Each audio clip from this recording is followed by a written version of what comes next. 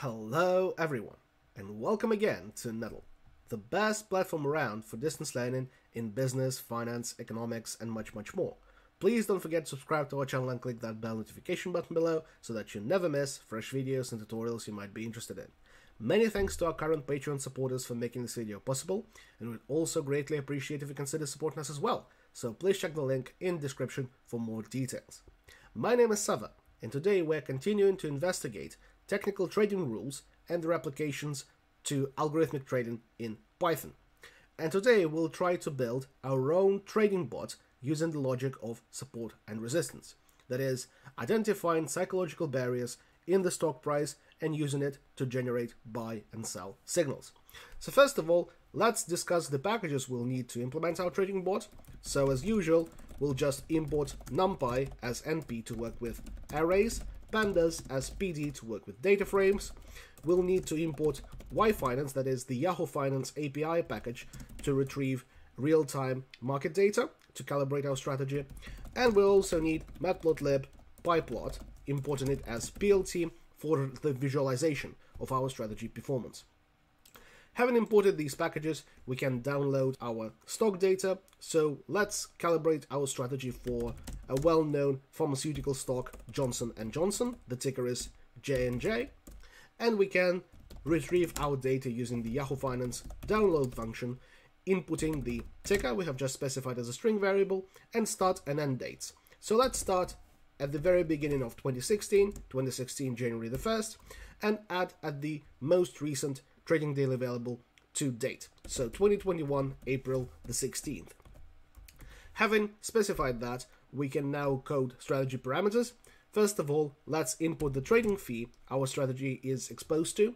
So how much do we need to pay to our broker when we open or close our positions? And let's proceed with a quite low but still material trading fee of 5 basis points. So 500th of a percentage point. So 0.0005, 5 basis points.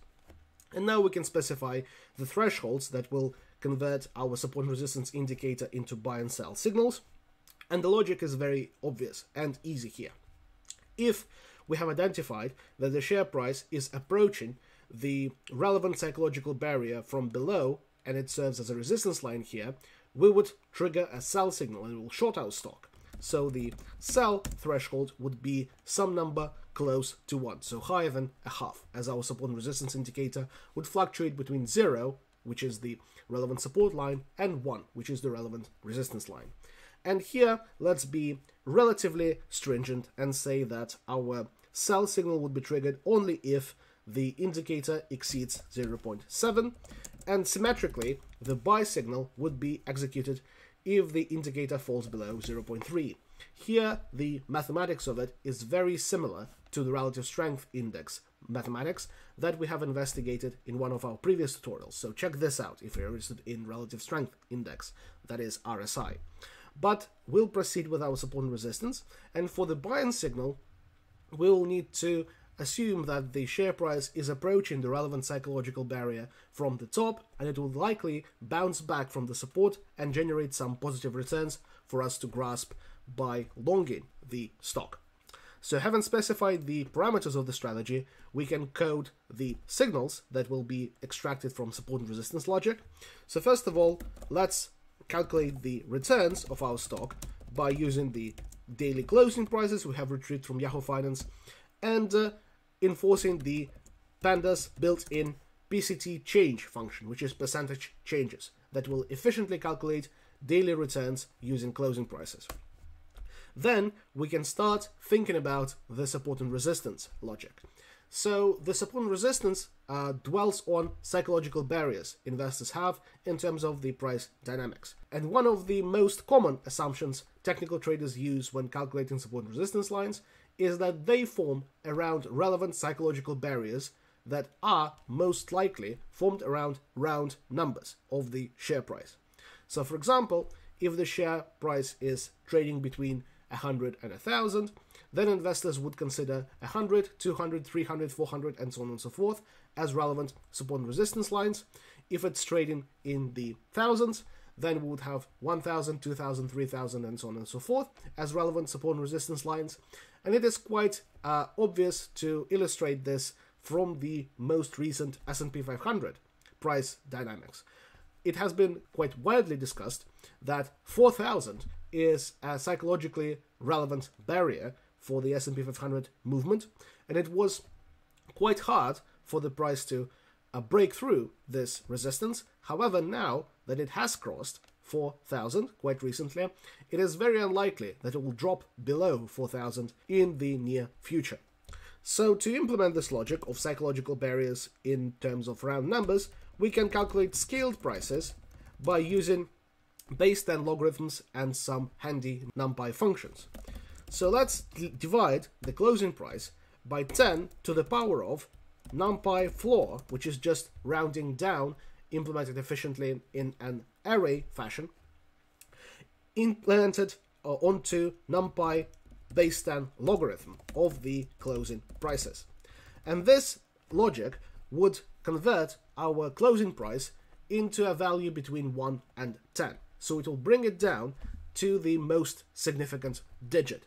And this digit can then be used to retrieve support and resistance indicator. So for example, no matter what is the magnitude of the stock price, here we would have some number between 1 and 10, and the relevant support and resistance thresholds would be then just integers. So 1, 2, 3, 4, and so on and so forth until 10. And to implement this, we can already calculate the support and resistance indicator by inputting the scaled price and calculating its remainder from the division onto 1. And this is just a built-in Python mod operator that calculates the remainder, which is the percentage sign.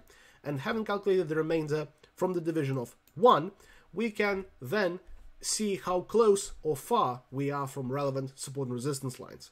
If this is close to 1, it means that the relevant resistance line is very close, and perhaps there would be some reversals, some bearish action here. And if it's very low, it means that we are very close to the relevant support line, relevant psychological barrier, relevant round number in that case, and a bullish action is very likely.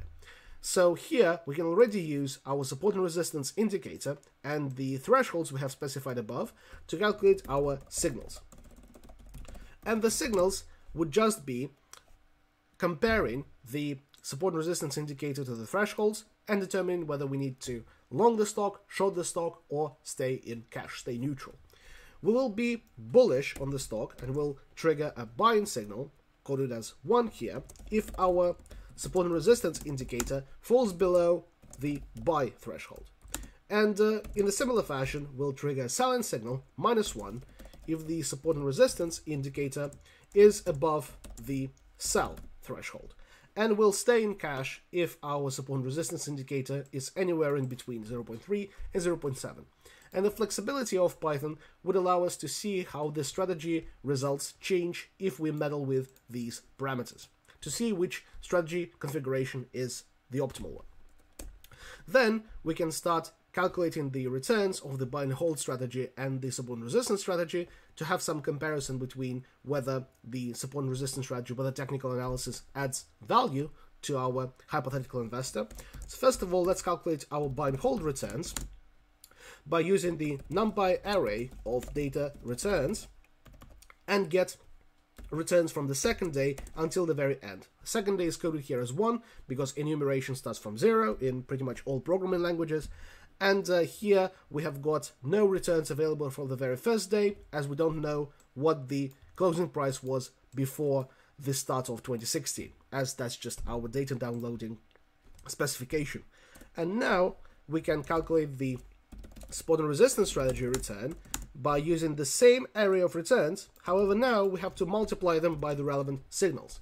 We'll just get the return of the stock if we are longing it, if our signal is equal to 1. We'll get the reverse of it if we are shorting the stock, if our signal is -1, and we'll just get 0 return if our strategy gets a neutral signal. So let's multiply it by the NumPy array of data signal, and here we need to use relevant signals from the past trading day, because we use our current close to justify our signal that we will use to obtain any return or none in the following trading day. So here will refer to signals from the very start until the penultimate day, day -1, the day second before the last. And then, to implement the logic of fees, we can subtract the fee level we're exposed to, so 5 basis points here, we have specified it above, and we'll multiply it by the absolute difference between our signals in the two neighboring trading days. So we can copy this area of signals over here, and we can subtract that from signals from day 1 until the very end. And that would quite succinctly account for all potential cases that we'll have when we have to pay fees to our broker. When we change from a cash position into a long or a short position, we have to pay fees once, and similarly, when we close our short or long position and move into a neutral cash position, we'll also have to pay the fees once. But if we change from a long position to a short position or vice versa, we'll have to pay the fees twice as we close the original position and open the new one. And this absolute difference between signals multiplied by the fees allows you to code all of these possibilities in one formula. Then, to interpret the results of our strategies more easily, we can calculate annualized returns of the two strategies. And here we can just calculate the product using the numpy prod function, returning 1 plus the area of returns, and raising it to the power of 252, as there are 252 trading days in a year, and divided by the length of the respective return array. And then we'll subtract 1, because we want the annualized rate of return and not the rate of capital appreciation. And similarly, we can calculate the annualized return of the support and resistance strategy, inputting the relevant arrays over here. To calculate the risks, we can use the numpy standard deviation, std function, again inputting relevant return arrays over here, and annualizing it using the well-known formula, multiplying by the square root of 252. And the square root is just raising something to the power of a half, isn't it? And similarly, again, calculate the risk for the support and resistance strategy. And now, having calculated everything we're interested in, we can build some simple interface to visualize the results. So first of all, we can print the characteristics of our buy and hold strategy, return and risk, and then add up onto this string variable the string variables that we would have obtained from our calculations. So string of a rounded, we round not to overcrowd our interface with excessive decimal places. So the buy and hold return times 100 rounded to 2 nearest decimal places plus a percentage sign, because we want to report it in percent. That's more understandable. And we also do the same thing with the risk. So we round the buy and hold risk times 100 in percentages to the 2 nearest decimal places and add the percentage sign as well. And also, in a similar fashion, we'll also report our support and resistance strategy, return and risk, like that. Just changing the relevant variable names over here. And finally, to visualize the comparative performance of our support and resistance strategy and the buy and hold strategy, we can use the PLT plot function. And to build equity curves, as usual, just resort to cumulative product comprod functions from the numpy package and use 1 plus respective arrays. And to start at 1, so to simulate equal investments into the two strategies, we can just use numpy append and append 1 at the start to our array of cumulative returns. And do exactly the same for the support and resistance strategy returns as well. And finally, we can just enforce our code and see how the two strategies compare. So first of all, we can see that our support and resistance strategy in orange does outperform our buy and hold strategy by quite a bit.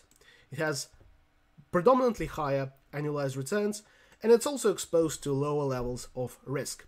And this is attributable to the fact that we sit in cash quite often, meaning that we're not exposed to market risk for some notable shares of our time, and we also time the market quite well. However, we can see that the support and resistance strategy does mimic the market in the first half of the sample, and then it takes off quite substantially. And the outperformance is predominantly achieved in the period of market turbulence and high volatility that was experienced in around March-April 2020, when the crisis revolving around the pandemic has just started. And it does tell a lot about profitability of technical trading strategies, and it shows you that technical analysis is most profitable when the market is inefficient, predictable, and succumbs to irrational panic. That's exactly the same finding that we have documented when looking at moving average convergence divergence and relative strength index strategies. However, the flexibility of our code also allows us to see whether strategies would be better or worse subject to different levels of buy and sell thresholds. For example, if we make our strategy more active, if now we are trading at a greater proportion of the time, we don't wait that much until we're selling or buying, then the performance of our strategy does not change much in terms of our return. It decreases quite a bit. However, our risk is also increasing, and we can see here that we're mimicking the market to a larger extent in the first half of our sample. We can also see how robust our outperformance is. Would we be still outperforming the market if our trading fee was not 5 basis points, but 20 basis points? And quite fast, we can already see that it's indeed the case. However, our strategy is quite sensitive to trading fees. If you increase trading fees to 20 basis points, the performance does decrease quite a bit. And that's all there is for a trading bot using support and resistance logic in Python.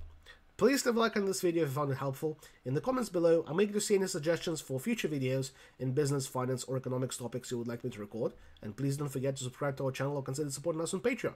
Thank you very much, and stay tuned.